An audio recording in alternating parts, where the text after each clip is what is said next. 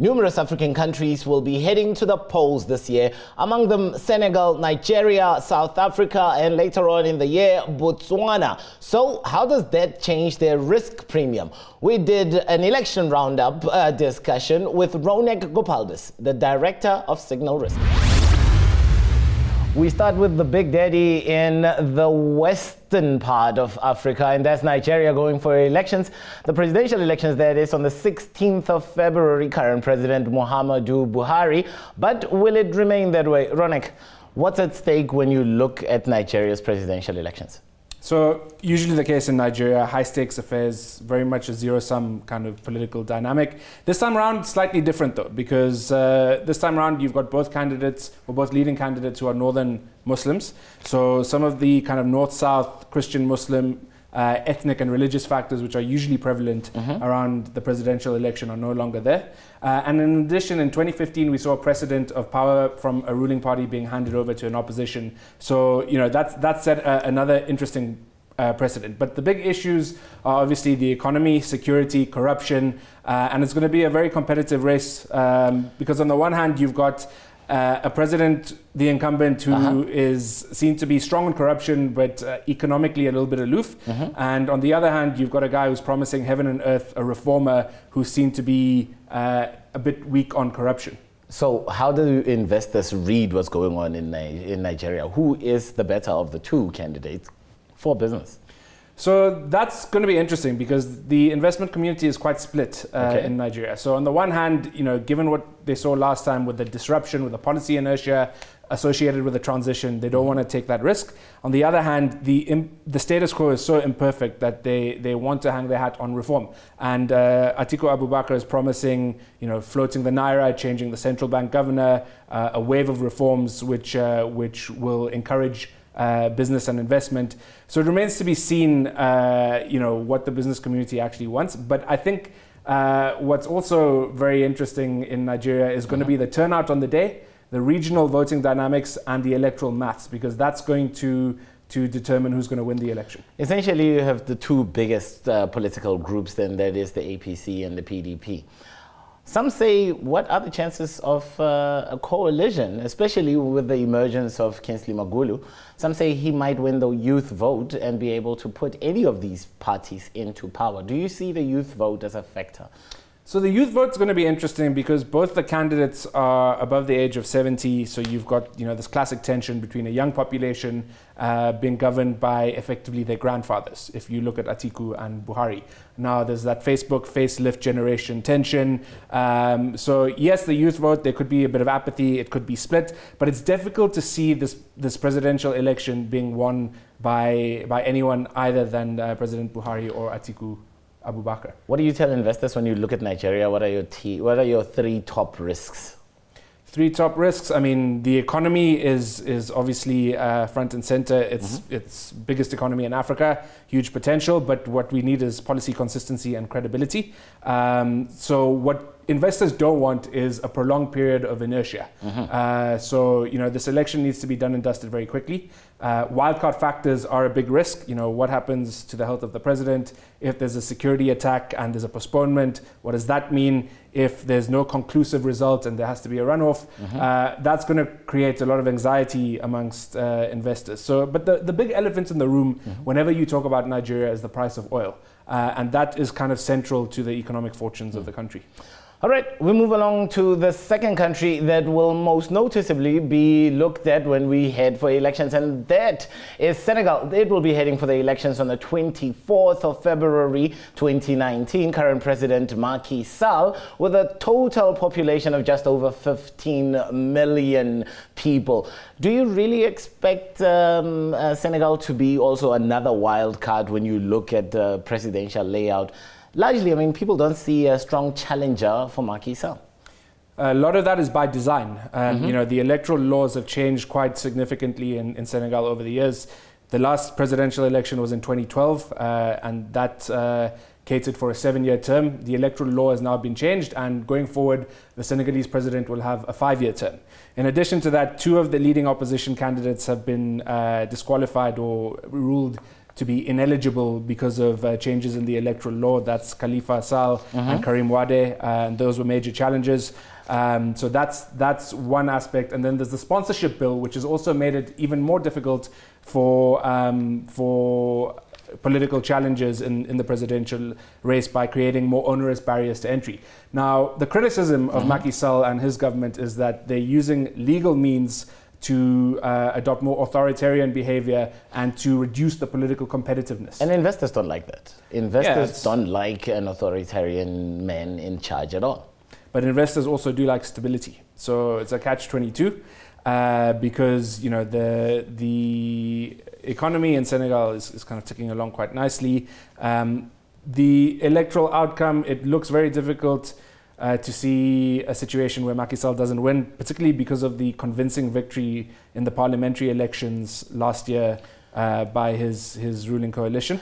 But, you know, there's disgruntlement in Senegal around the water shortages in Dakar, the youth issues, which are playing into some of the discontent, and as well as this rising authoritarian streak that we're seeing. Parting question, are you worried about the possible Islamic or extremist militancy that we've seen from the neighboring countries around Senegal filtering into Senegal? So these are always concerns, particularly because they rely on the element of surprise and shock. You know, the risk of a major attack is something in every election that you can't discount. So, you know, the region has got a lot of issues, but I think, you know, it's not our core scenario. It would be a wild card.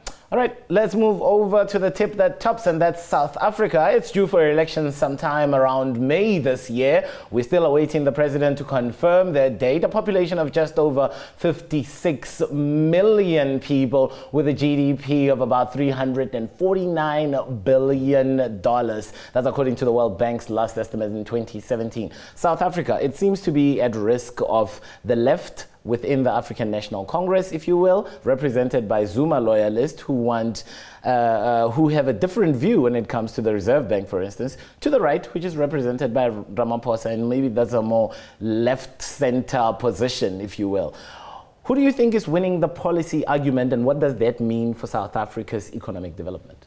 So there's a lot of hysteria and a lot of confusion and a lot of emotion when you're talking about South Africa, the political economy situation. So, you know, when the first part of last year we had Ramaphosa, stock markets rallied, the Rand rallied, positive feel-good factor, the new dawn, lots of personnel changes and the likes. Then the land debate emerged, and then we had this Ramageddon kind of scenario.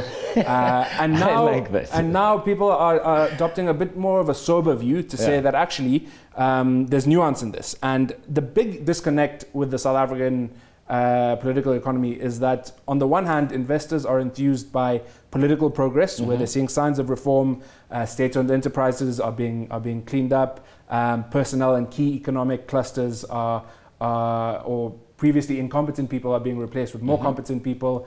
But then the economy is bound by structural rigidities, and there's policy confusion. And like the ANC-led government hasn't been able to grow this economy in, what, the better part of the last 9 years? We've been in stagnation for a while. Do you think that's going to carry weight with the voters come May?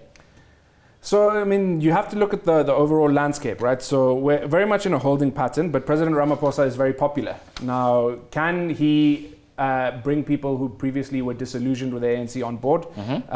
You know, the promise of the new dawn, age of renewal, that remains to be seen. But then you look at the alternatives. The DA are scoring own goals at an alarming rate, be it through the Western Cape situation with Patricia de Lille, be it through the water crisis. The head of policy has just resigned now. So, you know, there seems to be a lack of coherence in that party. The EFF are, of course, very good at sound bites, but, you know, and the theatrics of it all.